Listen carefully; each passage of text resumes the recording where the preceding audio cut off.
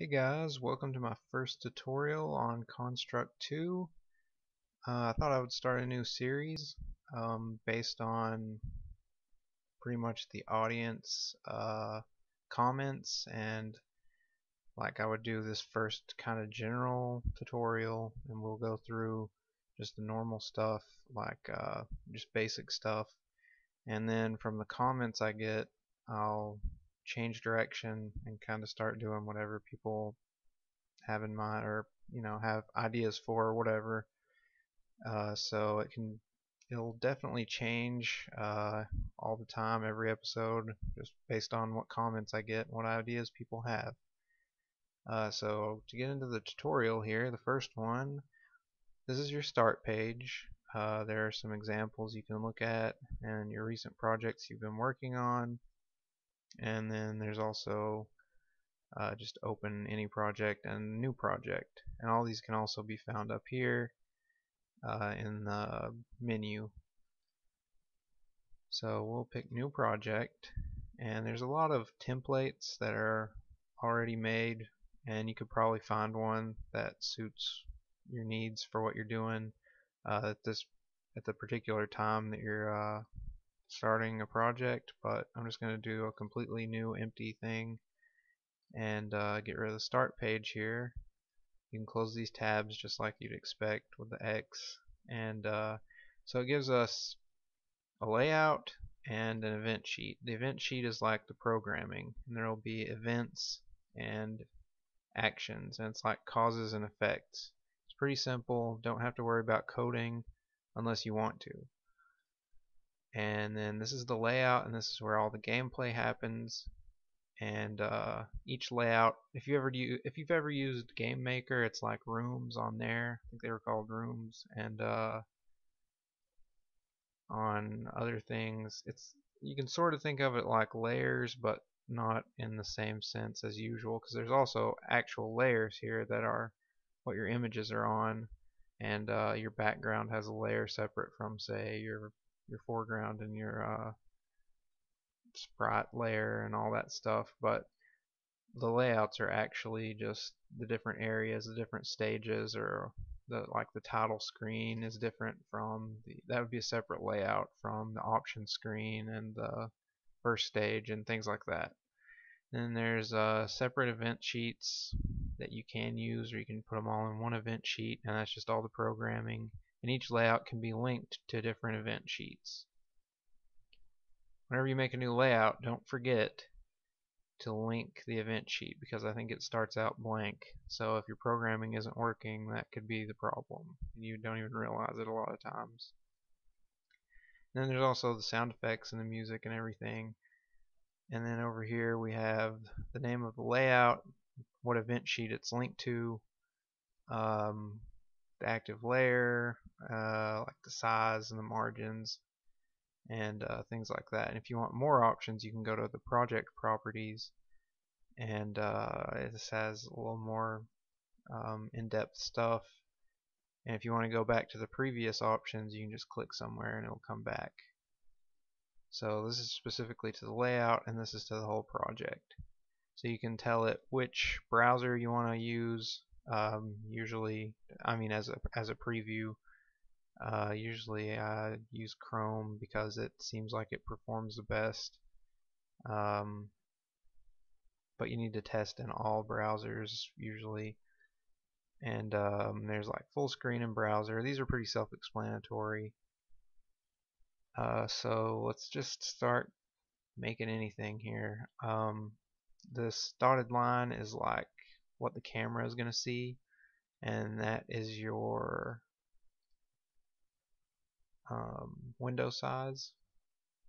And that means, like, if we say we had a character and he moved out of here, we need the camera to follow him over to this other side of the screen.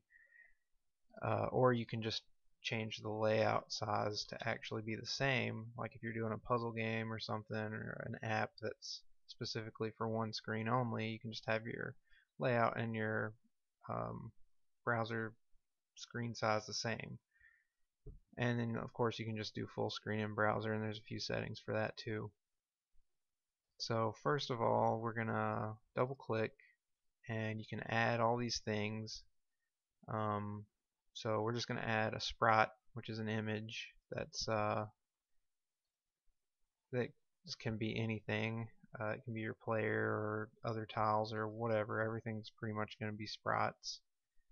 And we'll make it 32 by 32 just to keep it. I don't know, I always kind of like to do things in those 16 increments or 8 increments. And over here are your tools for the image editor. It's just like a basic paint top program. And you can use a pencil if you want like pixelated graphics.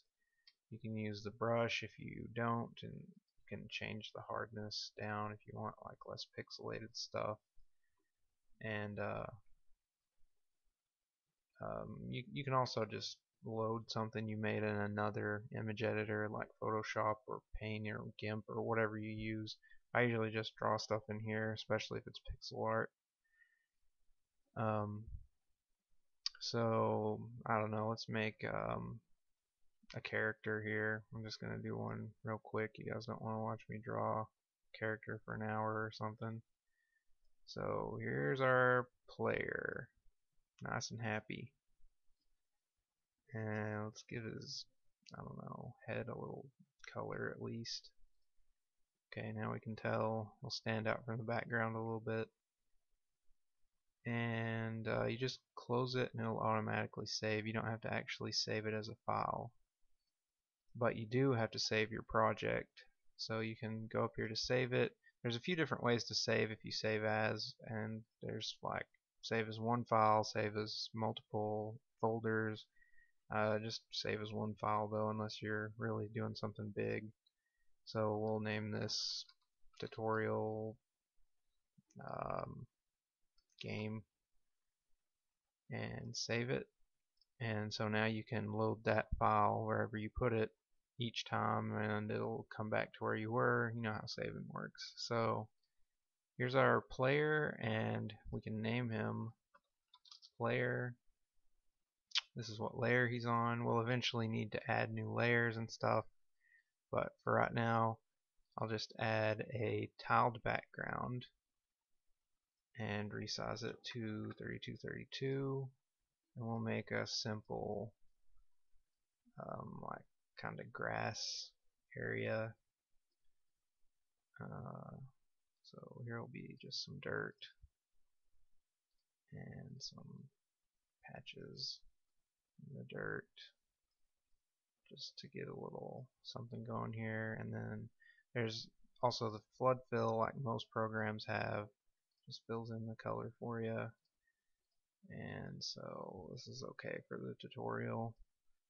And a tiled background will do this, tile the background, or tile whatever image you have, and it's a lot easier on the CPU if you do this, and it's a lot less time consuming than actually copying a bunch of tiles. Now if you wanted to do something precise, you can go to view and snap to grid, and you can change whatever it is or keep it at 32. So we will just make a little area here for our player to move around on. And now we can right click. Oh, to copy this, I just control clicked and drug it over. And then to delete, you just press delete. And to select things, you click on them. And you can select multiple things as usual by dragging a selection around it, selection box. And you can alternatively click something and control click it, or click something and shift click it. Control A is select all, Control C is copy, Control V is paste, just like everything else pretty much. I don't know Mac controls, I think it's like command and those same things pretty much. But now we'll make another tiled background that'll be like just dirt underneath. So we could make one like this, or we could just clone the object type. And that's different than copying it, because if we copy it, it's the same object repeated. But if we clone it, we can make a whole different thing from what's already here. So we can say select this part, copy it with Control C, flip it. Well, I need to flip it, but you get the idea. We can do this, bring it down here, copy. There we go. Okay, and now we can do just real quick, I'll do a sky so we can get that out of the way. There it is. Now I can right click this, and I would send it to another layer usually, but I'll just send the Z layer down, or the Z order. There's actual kind of like layers inside layers, and that's the Z order. So I can send it to the bottom of this layer in the order, and it'll go to the bottom just like this. So now we can save it again, and our guy is going to need controls. So we can add a behavior, and these are like easy programming things, just fast one-click adds. So we want him to be a platformer, so we just say that. And so now he's got default controls. Here's all the settings for the behavior we just added. Save it. Okay, we can test it like this or here, either one. I'm sure there's a hotkey, but I don't remember what it is. So let's test it. It did run in Chrome. Our guy fell through. That means this needs to be a solid. So we change the behavior on it to be solid. This to be solid. Well, this is variable. That's different. Okay. So see, since I put this as a solid, since I added that behavior on this, since this is a copy of it, it also got that without me having to put it on every single one. But this is a different thing entirely, so gotta make it solid, but that'll also make this a solid. Okay, so now he should not fall through. You don't have to save every time you preview, I just do it anyway. So the default controls are the arrow keys, and they work. Now our guy goes off the edge of the screen, so we can add another behavior,